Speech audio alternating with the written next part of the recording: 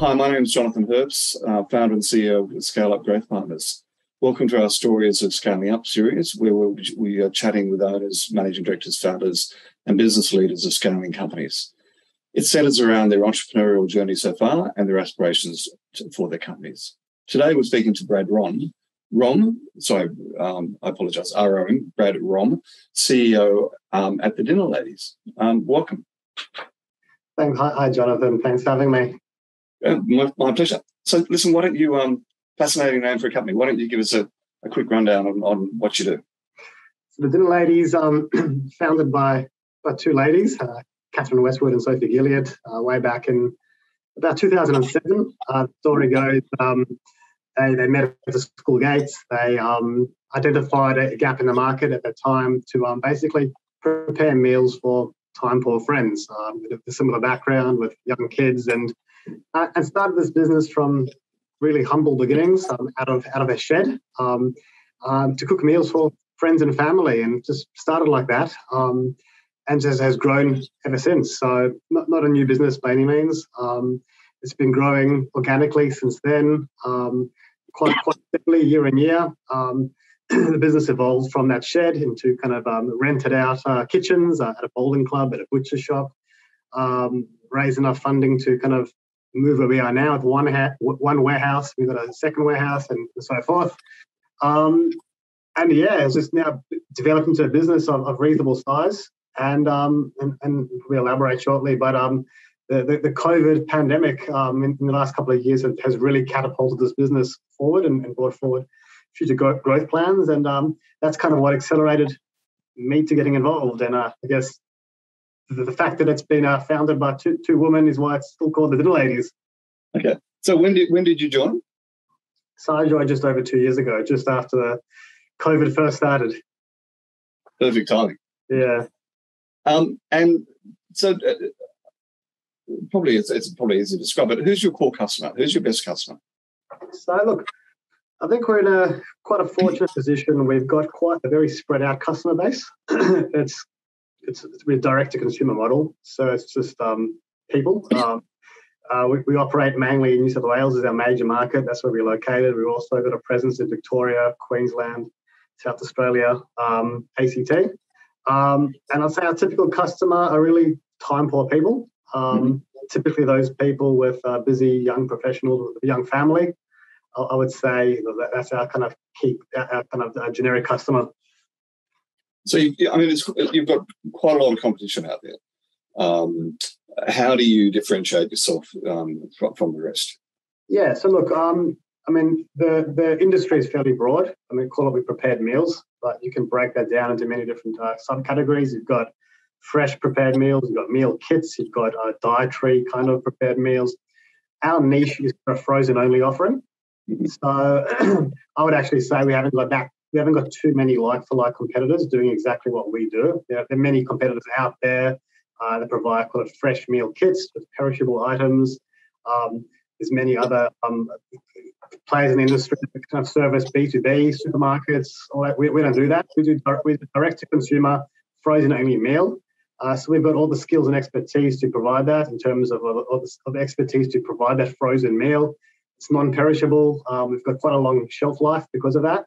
And it allows us to actually scale the business across Australia from a central location. So I'd say we're actually in a pretty unique niche in terms of what we do. So that's kind of our competitive advantage. I'm going to say I'm looking at your website here, and the food looks phenomenal. Well, that's what we do. We pride ourselves on quality. We pride ourselves in innovation. We offer a premium product. It's all about kind of yummy, tasting, great food. That's kind of, again, our competitive advantage by offering high quality premium offering. Yeah. So look, we've all been through the pandemic, and you mentioned you joined about that time. What actions have you taken in the business during the pandemic that you've kept with the business going forward? Yeah, look, I think a lot of that stuff, a lot of that mentality is what I've helped to try and instill, and I think it's all about creating scalable solutions. I think that's my personal skill set. I think the pandemic just accelerated the scale. As I said, it brought forward our growth plans. it basically forced the business to get everything in order very quickly. And I guess that's what I helped to kind of shape. So it wasn't just me. We brought on some key people around me at a similar time. For me, it was about getting the right structures, processes, systems in place to across all areas of the business, basically make it scalable. So there wasn't necessarily that structure when I joined. We had quite some average non-scalable systems.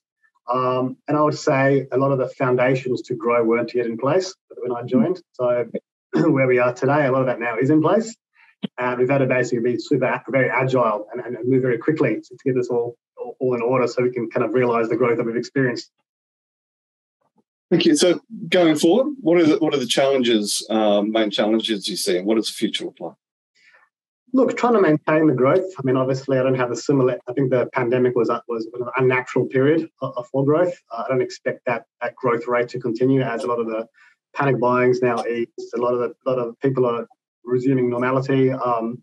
There's also a lot of uncertainty in the economy, particularly in the food industry, in terms of rising costs of basically all inputs, food costs. There's well publicised labour shortages around basically every industry, navigating around that. Obviously, got the war, the impacts around that in terms of the supply chain challenges. And so it's a very volatile time in the economy right now. So it's just, look, it's trading with an element of caution, but whilst not trying to maintain growth at the same time is what my job is to try and figure out and try and work out how to keep the business on that good growth trajectory. Okay, great. So since you've been a CEO, what has your greatest learning been, do you think? Greatest learning, I think,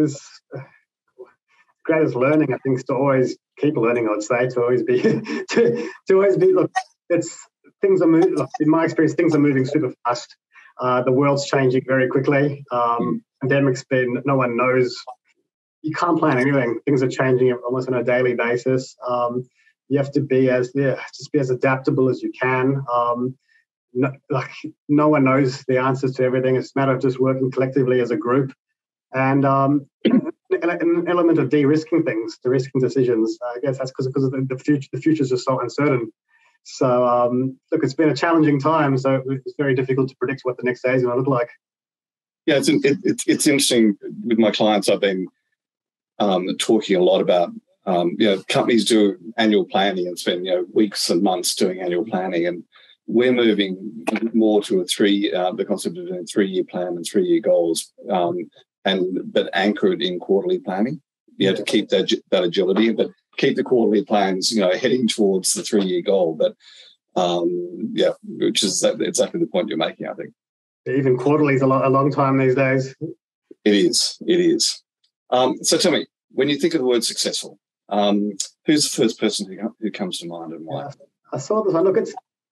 Look, my opinion, it's hard for me to name a person. I define that as somebody who almost flies under the radar, who's, I would say, I mean, it depends how you define success. In my view, it's somebody who basically has a work-life balance, who's able to afford the time to spend with family and friends, whilst also having not so much financial pressure. But for me, it's someone who flies under the radar rather than a particular person out there in the public eye. So it's very difficult for me to kind of say who that is. It's interesting you say that. This has turned out to be one of my favourite questions of the series, and lots of different views. Someone I interviewed this morning had a very similar view to you, and I explained to him that I've got 2 purposes. I've got a business purpose and a personal purpose. And my business purpose is to grow remarkable leaders, grow remarkable companies. My personal purpose is to play actively with my grandchildren, which sounds a bit strange until you find out that I'm a 62-year-old father of 2 adopted children who are 8. And so this play actively with my grandchildren is all about being happy and having a healthy and active life, which luckily my 2 8-year-olds help me do that. But and the longevity of it. So it's. For me, that's it. And having a positive mindset with all that as well, and being able to realise how lucky you are and all that kind of. I think that, to me, that's success. Rather than trying to emulate someone who's out in the public eye that looks to be seen as successful to everybody else. It's a really good point. And if I can, I'll pick up on that work-life balance question comment, because I actually don't think for a CEO or an entrepreneur, I think work-life balance is really hard. I think because what happens is we spend so much time focused on work or our businesses, and then our family, we actually forget about ourselves and giving balance to you, whether that be sport or whatever. It's a really big lesson. Anyway, are you a reader? Top 3 business podcasts? Admittedly, not a big reader. I do listen to a few business podcasts. I think, which ones do you like? Yeah, the one that the two that I quite like is the Mark Burris Mentor. Mm-hmm. I find that quite a good one. I find he's always I like what he has to say about him. I think he just talks. He's down to earth. He talks layman's language. He's very relatable. And I think some of the people that he interviews are quite it's interesting stories to see kind of how to share their kind of success stories or share their challenges and stuff. And I find that quite relatable. Mm-hmm. The other person I quite like is Gary V. Look, he's quite intense, but he's also like he's just good for motivational speaking, and he appeals to the younger audience. Mm-hmm. I think he's always worth listening to. Yeah. And then something like Simon Sinek, I think his talks are quite good and his books are quite good. Well, of course, Simon Sinek is the why, the purpose I was talking about. Any last piece of advice or parting words for CEOs or up and coming CEOs? No, look, for me, it's just about giving things a go, and I just find my biggest fear is regretting things. So yep. if you get if being able to identify an opportunity, I guess there's an element of skill there. But if you realize you've got an opportunity, just doing whatever you can to try and take it, because you don't know things until you give it a go. Yep. And I just fear regret having not tried something, not done something. So that's kind of my only passing comment. Phenomenal. Thank you so much, Fred. No problem. Thank you. As always with these, I'm learning every time I do one. Yeah, no, that's great. Great. Thank you.